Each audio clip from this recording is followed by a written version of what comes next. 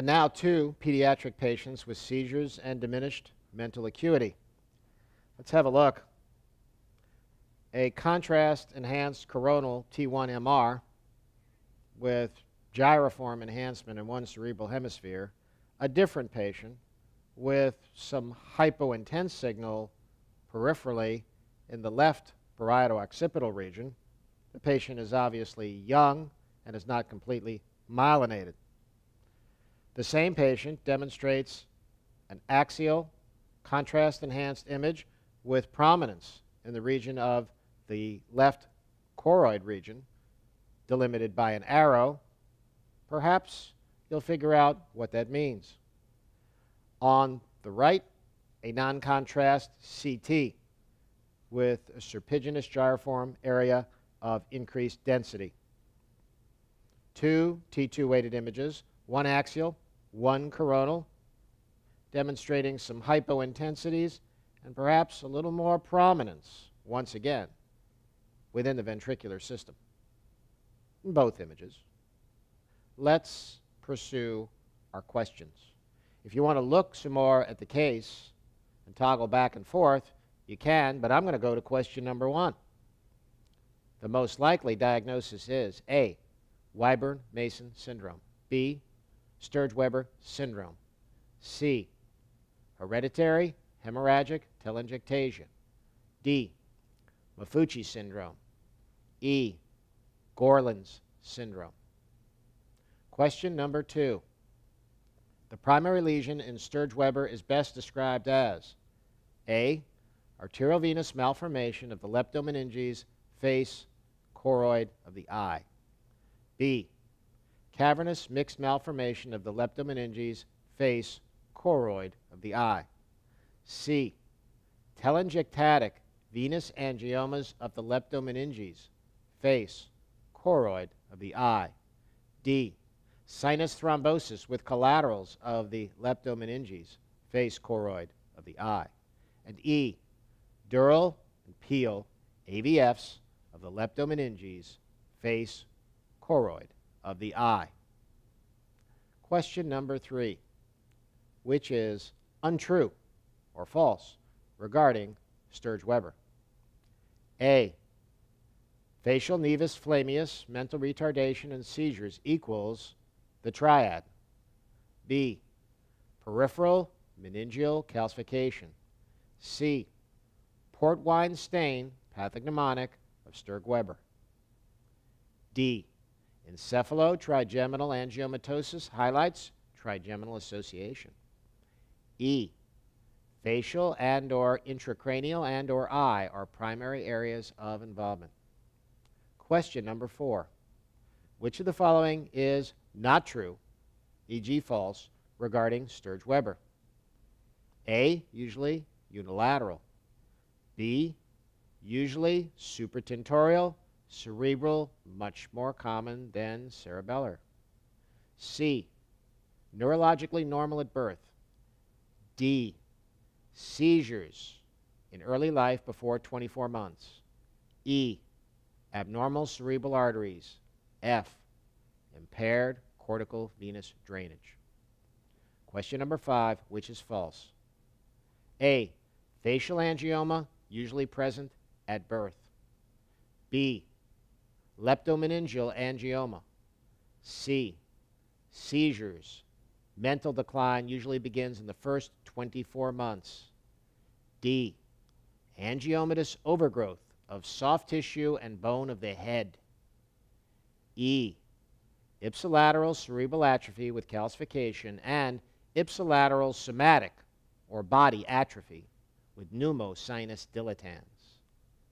Question number 6. Which is not one of the orbit eye signs of Sturge-Weber syndrome? A, small eye or microphthalmia. B, large eye or ox eye, buphthalmus. C, congenital glaucoma. D, choroidal angiomas and angiomatous overgrowth of the extraocular muscles. E, episcleral telangiectasia. Let's return now to our images. so we can make some informed decisions regarding our answers together. Let's work our way backwards.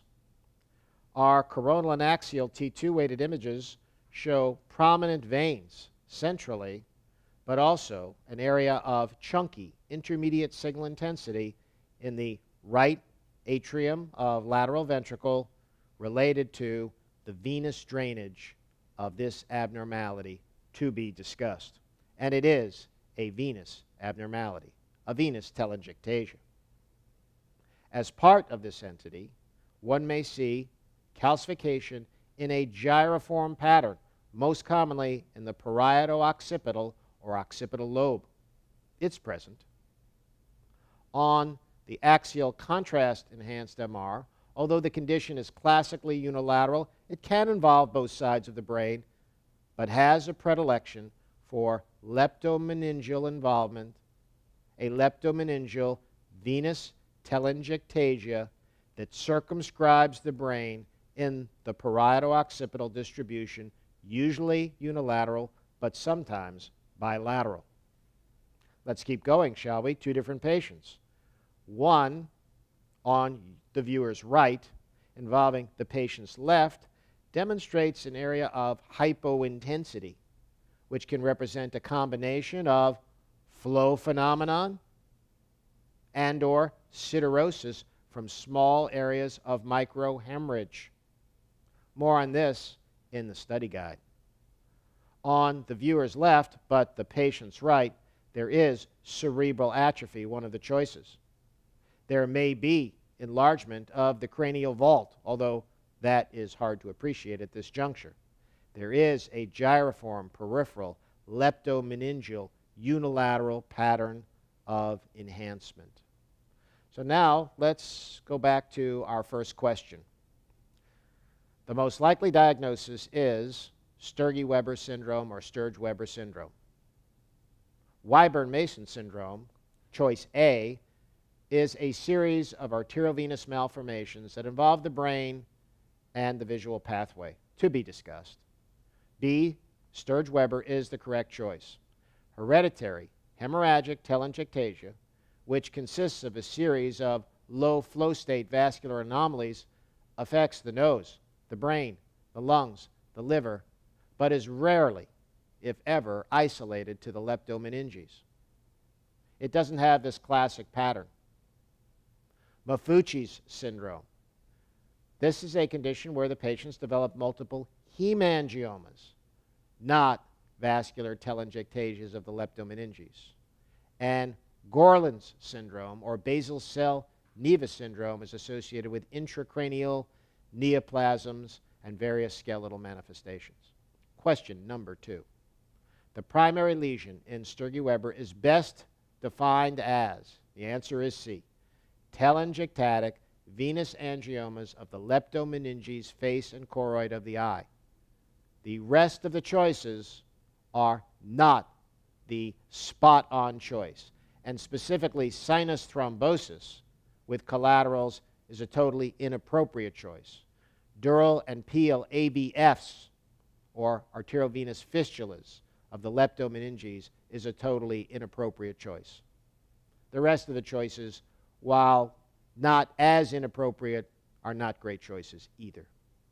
Which is untrue or false regarding Sturge-Weber? The answer is C. The port wine stain is pathognomonic of Sturge-Weber. That is false. A port wine stain can be seen in other entities, other syndromes, although a port wine stain in the first trigeminal nerve distribution should suggest a diagnosis of Sturge-Weber and a search with a brain MR or CT. It is not pathognomonic. The rest of the choices are true. Facial, nevus, phlemeus, mental retardation and seizures equals the triad of this condition, which is also known as encephalo-trigeminal angiomatosis, that highlights the trigeminal association. D, which is a correct answer, or true answer. B, peripheral meningeal calcification. That is also a true answer. And facial and or intracranial or eye are primary areas of involvement. That is also a correct true answer. So the one that is untrue or false is C. Read the question carefully. Question 4. Which of the following is not true, e.g. false, regarding Sturge-Weber? The answer is abnormal cerebral arteries. It is a peripheral, leptomeningeal, venous telangiectasia. It's a venous abnormality, not a cerebral arterial abnormality. Choice F, there is impaired cortical venous drainage.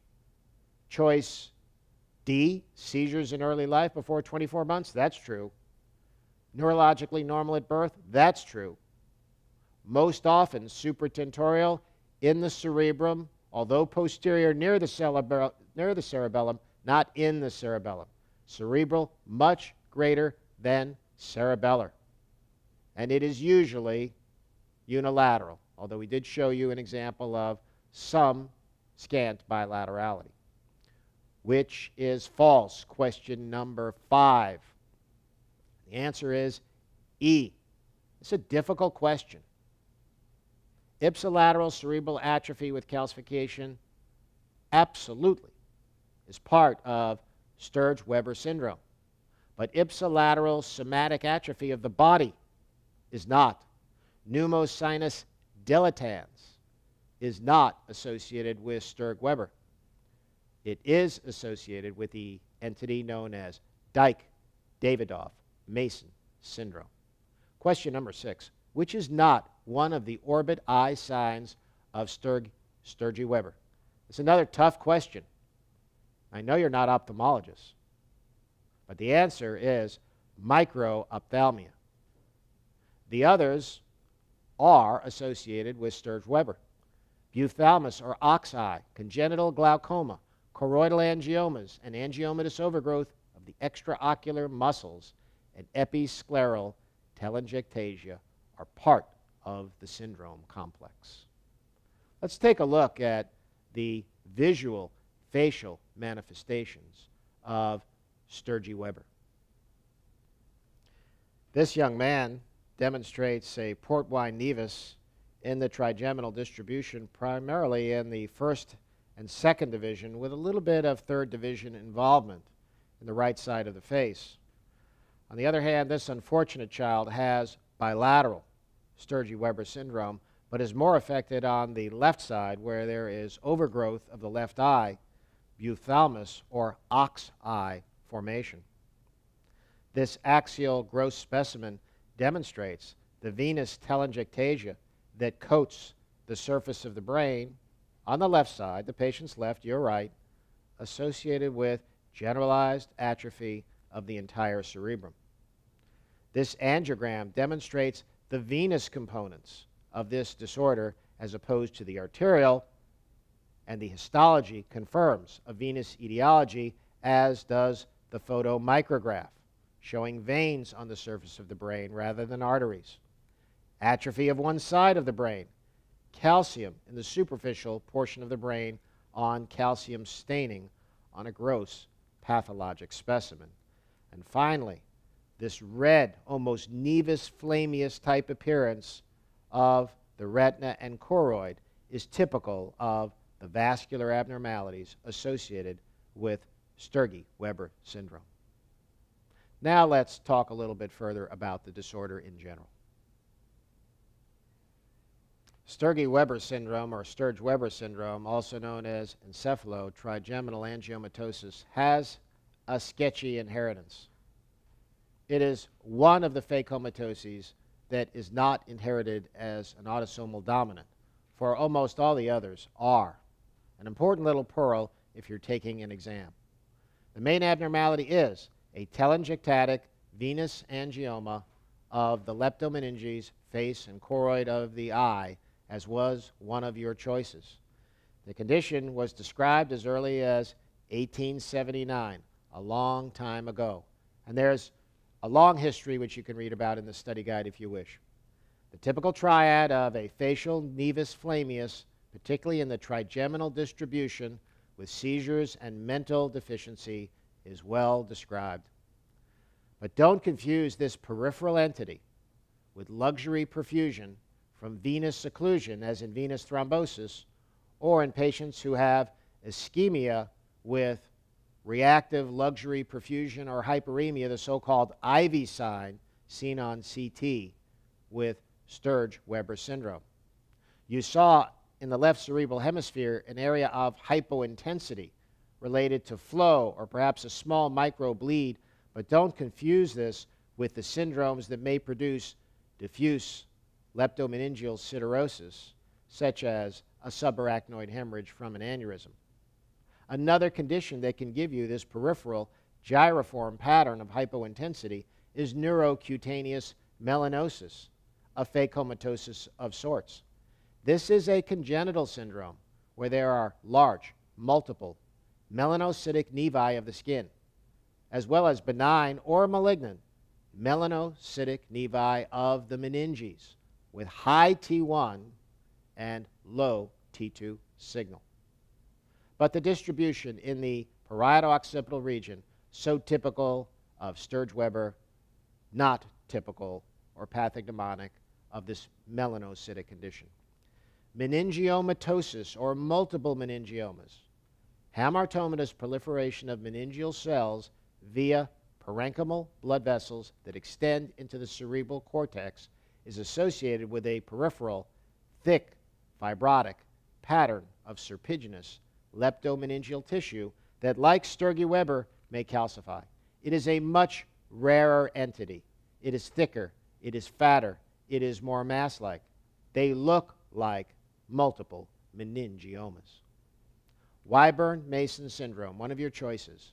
This is a rare, non-hereditary neurocutaneous disorder that typically presents with unilateral vascular malformations that primarily involve the brain, orbits, and facial structures. So there is some similarity with Sturge-Weber syndrome, but it is classified as a craniofacial arteriovenous malformation.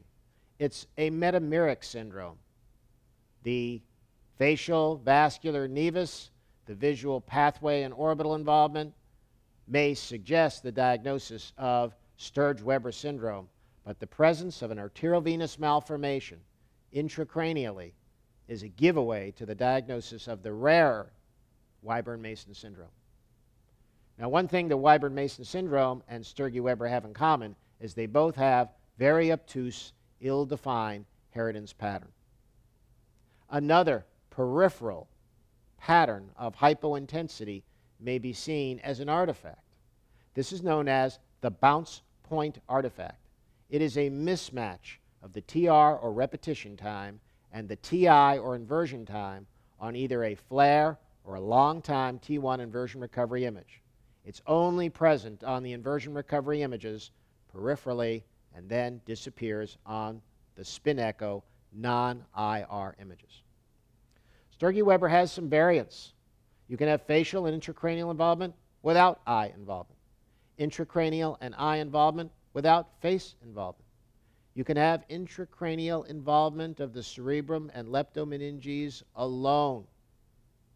Klippel, Trenane-Weber shares some features with Sturge-Weber syndrome, but the abnormalities are extracranial involving the soft tissues. The manifestations of Sturge-Weber include the classic triad. It usually begins in the first 24 months of life, but the patients are usually neurologically normal at birth. There may also be angiomatous overgrowth of the soft tissues and bone of the cranium or head. There is ipsilateral cerebral atrophy with calcium, as you saw on your imaging. There may be contralateral, not ipsilateral, somatic atrophy. Ipsilateral somatic atrophy was one of your incorrect choices. The port wine stain, or the facial nevus flammeus, blanches with pressure. It's in the trigeminal dermatome, either V1, V2, or V3. Not everyone with a port wine stain has Sturge-Weber syndrome. The association of a port wine stain with Sturge-Weber syndrome is associated with a more extensive, larger port wine stain that includes the medial canthus of the eye and the first and second division of the trigeminal nerve. In other words, a more pathognomonic port wine stain is one that's bigger, that involves more than one branch of the trigeminal nerve, usually V1 and V2, and extends to the medial canthus of the eye. This has greater specificity for Sturge-Weber syndrome. I'm sure you know that Time magazine's Man of the Decade in the 1980s and Time magazine's Man of the Year in 1987, Mikhail Sergeyevich Gorbachev, had a port wine stain, making it pretty famous. That concludes our discussion of Sturge-Weber syndrome. We'll see you next time. I'm Dr. Stephen Pomeranz. Have a great day.